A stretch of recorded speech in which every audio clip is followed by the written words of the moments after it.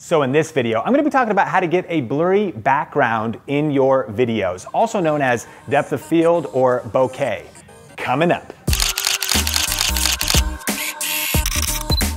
Hey, what's up guys? Sean here with Thick Media TV, helping you go further, faster in media. On this channel, we do tech gear reviews, video gear reviews, and tip videos just like this one. So if you're new here, consider subscribing. And hey, at any point during this video, check out show notes and links in the description below. I'll list out all of the resources as well as some bonus things as well. Let's get into the video. So you've probably noticed that it's super cool when you can get depth of field, when you can create the blurry background effect in videos. Maybe you've seen other YouTubers doing it, of course, filmmakers.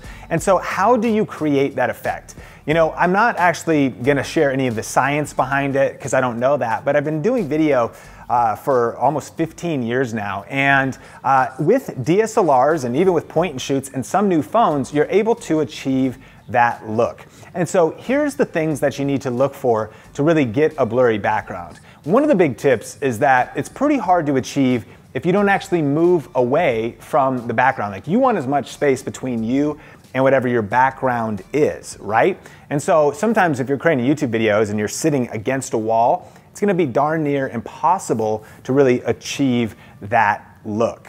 The next thing to consider is that this is easiest to do with a DSLR or with a higher end point and shoot that has a lot of manual settings. And so what you're looking for on your DSLR is really the aperture and the length of the lens. And so here's what I mean.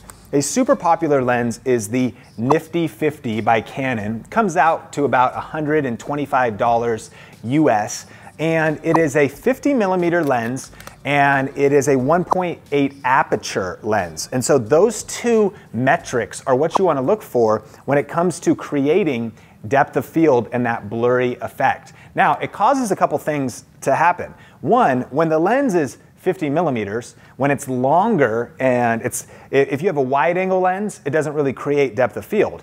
But when you've got a 50, an 85mm, or even longer, that is gonna help you. And then when you've got an aperture that can get in the low numbers, the higher you go on your aperture on your camera, meaning not 1.8, but if you went up to 10 or 20 outside, then that's going to lower how blurry the background is. But if you keep it at those low numbers, like running the lens at 1.8, then you're gonna have a very blurry background. So for instance, we're shooting right now on a Canon L glass 50mm lens, and I believe it's at 1.8. And this lens right now is at 1.8. So it's a higher end lens than this, but it's basically giving you the effect of this blurry background. So I'm standing about 8 feet away from the camera, and that's how it crops about this shot. And then the background is another, 20 feet until that picture that you see blurred out. And so again, I have to be a certain distance away from the camera, which affects a lot of things, right? Your microphone, we switched to a lapel mic because the shotgun mic would be like, hey, how are you doing over there, right? It'd be like too far if it's sitting on the camera. And it affects some things. So those are some of the things that you want to be looking for. Now, another thing is that we actually had to mess with the shutter speed. And so on your DSLR, you're looking at your ISO, your aperture, and your shutter speed. And so to run at a wide open, when you have a lower aperture, like 1.8, it lets a lot more light in, and sometimes your shots can be overexposed. We have the ISO set as low as it goes. So in this case, we had to put the shutter speed at 250. And the reason that matters, you probably can't tell too much. It ends up looking fine. But usually on a DSLR, if you're shooting 30 frames per second, you want your shutter speed to be double that or as close to that as possible. So you want it to be 60. If you are shooting 24 frames or a second, then you want it to be 50. And that gives you smooth motion. So a little bit of different kind of jittery motion happens when you mess with the shutter speed, but that's okay. So we'll show you how to set that up on your DSLR right now. All right, so to set this up on your camera, you want the ISO number probably as low as it goes. And see, then here on your aperture, this is where you're gonna get the blurry background, the depth of field. So you can put that number as low as your lens will allow to make for the blurry background. And then again, if that makes your exposure, which is that right there, get too bright, then what you can do is adjust your shutter speed to get the exposure correct, and that will give you that blurry effect on your camera. So a couple of the lenses that are very popular for getting depth of field are the Sigma lens, because it's a little cheaper than usually a Nikon or a Canon lens directly. The one that is a Sigma 1.4. So the lower that aperture number gets, you're like, whoa, it's gonna get me more of that blurry background. A lot of times what that means though too, is that they're also a little bit more expensive. But you could shop around and look for a lens like that. And the 30mm is nice because it's a good focal length, but it's not as much as 50. Like you could at least get a little bit closer to the camera, crank the aperture down to that 1.4 on your camera, and then have that good blurry background. And then the other thing to potentially look into is really long lenses, if you stand really far away, can create really cool effects. So this is a 70 to 200 lens. And what portrait photographers a lot of times will do is they will use this lens to get like completely blurred out backgrounds, right? It'll look like just creamy, sometimes like colors. You can't even see the detail of anything anymore. And not necessarily because the aperture goes very low. Even at f4, aperture 4, if you are at 70 or 200, you're still gonna get that depth of field. So the two things you're really considering are, again, is how low can the aperture go?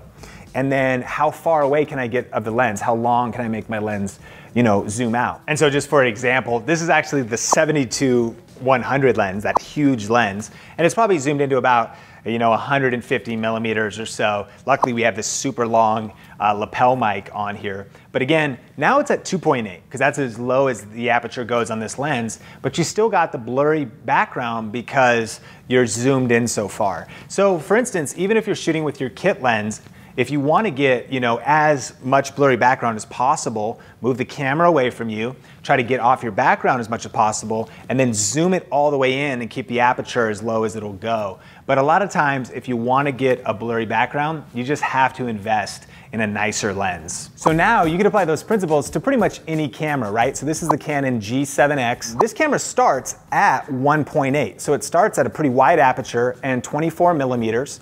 And so that's why people like to vlog with it, and it creates some depth of field. If you put it close to your face, then the background could be kind of blurry, but it also zooms in to 120 millimeters. So the lens on this is kind of like this, if that makes sense. It's right in the middle there.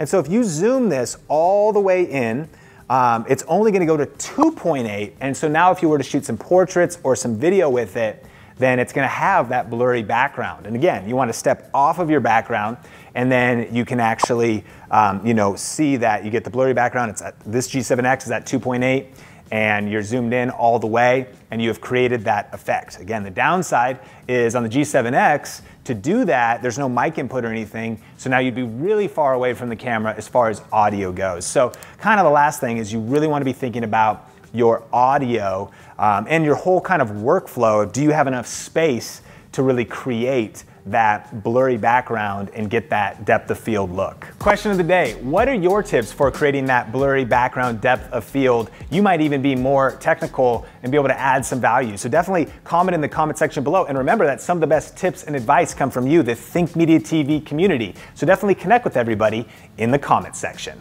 So thanks so much for checking out this video. Definitely subscribe for more videos just like this. Share this video with maybe somebody who's trying to figure out how to get a blurry background in their videos. And hey, if you haven't downloaded the Think Media TV Video Gear Buyer's Guide, it's actually a complete guide that goes over my best recommendations for cameras, lenses, lighting, all of that kind of stuff for every budget. So you can grab that for free. I'll link it up on the YouTube card as well as in the description below. Until next time, Think Media TV is helping you go further, faster in media. Keep crushing it, and we will talk soon.